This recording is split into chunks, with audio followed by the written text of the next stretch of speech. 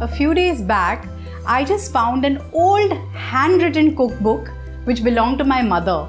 And while I was browsing through it, I found an old recipe which was very unique and I'd never heard of. And I thought I must try it, and it was called the Shamsi Biryani. I tried it, it turned out really well, and I thought I must share this recipe with you. And so today we are going to make the Shamsi Biryani. And you can see the book is already in tatters, but trust me, the recipe is just delicious. So let's get on to making the Shamsi Biryani.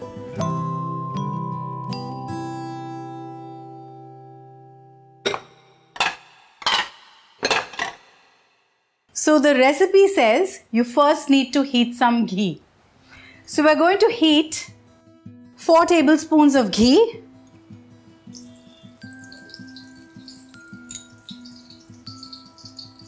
The ghee has melted. We're going to add some spices, 2 bay leaves, 1 inch of cinnamon and 2 black cardamoms. Let's wait for this to release its aroma. And then you have to add 3 medium-sized onions sliced and fry them till they are nice and golden in color.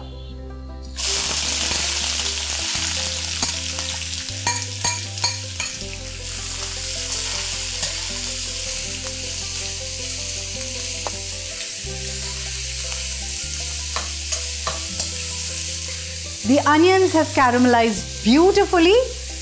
It's time to add the ginger garlic paste. 2 tablespoons of ginger paste, 2 tablespoons of garlic paste,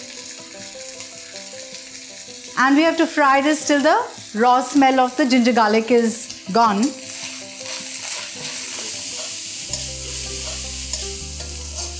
And now we need to add a cup of yogurt to this. Immediately reduce the flame and stir this so that the curd does not split. We need to cook this on a medium to low flame for about 2 to 3 minutes.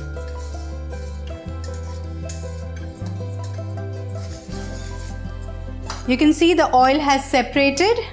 Let's quickly add some chili powder. So I'm going to add 2 tablespoons of chili powder to this.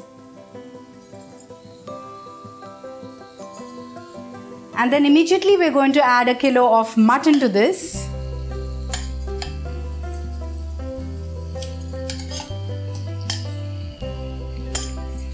And we're going to sear this mutton for a good 5 to 6 minutes on a high flame.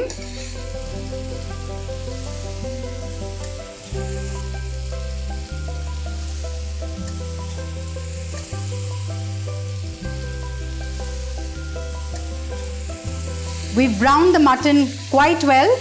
Let's add 250 ml of water to this.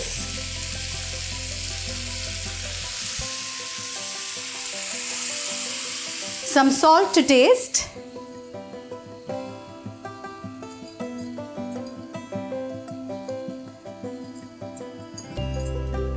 Let's give it a good stir.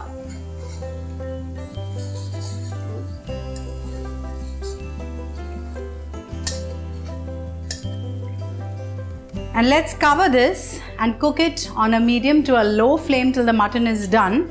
And now while the mutton is getting done, let's prepare the rice for this biryani. So I'm going to shift this to a lower flame.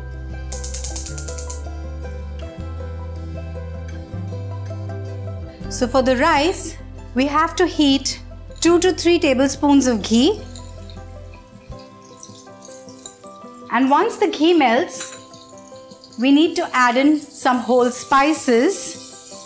So I'm going to add a bay leaf, 1 inch of cinnamon, 2 star anise, 2 black cardamoms, and a few black peppercorns. Just saute this for a few seconds. And now we need to add 3 medium-sized onions sliced, and we have to fry them till they are golden brown in color.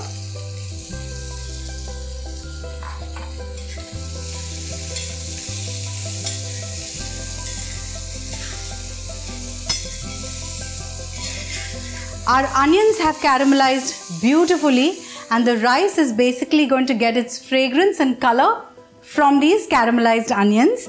So now we're going to add 6 cups of water to this because we've taken 3 cups of basmati rice.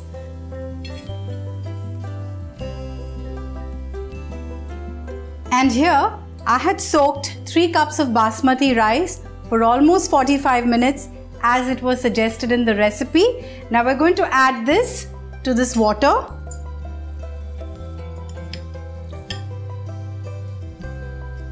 We're going to add in some salt to this and just squeeze in juice of half a lemon. Just gently give it a stir.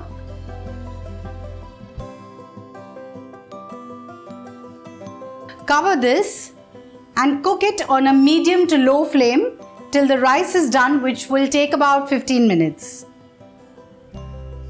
Now while the rice is getting done, let's take a look at the meat.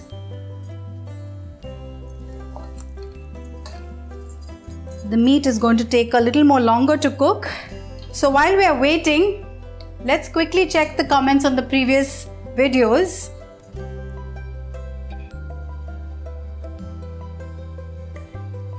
Oh, so there's a lovely comment from Shoma Bhattacharya.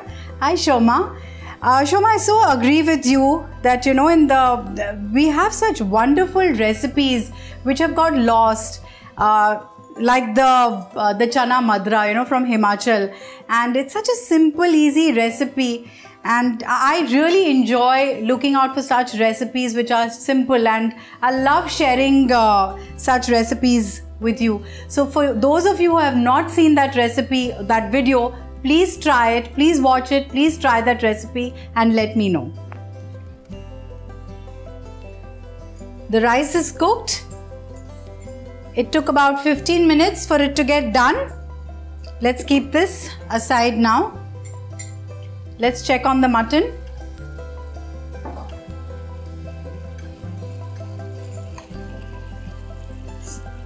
It's cooked well. Now I'm going to add a teaspoon of garam masala to this. We need to add 5 slit green chilies, few leaves of fresh mint. Just give it a good stir. And now what we are going to do is top this meat and the curry with the rice that we have cooked.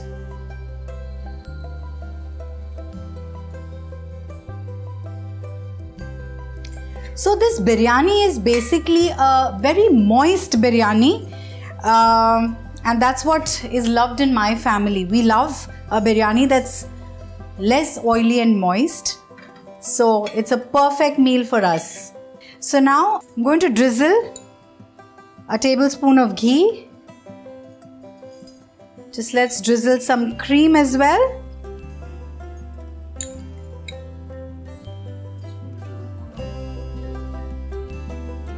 Let's garnish it with some fried onions, some mint leaves, and now we're going to cover this and cook it for another 15 to 20 minutes before we serve this.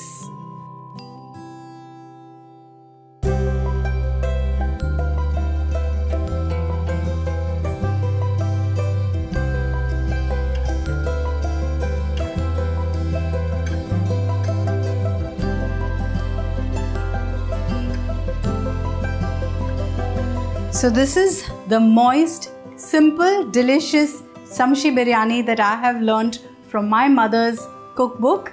So do try this recipe and let me know, and keep watching Get Curried.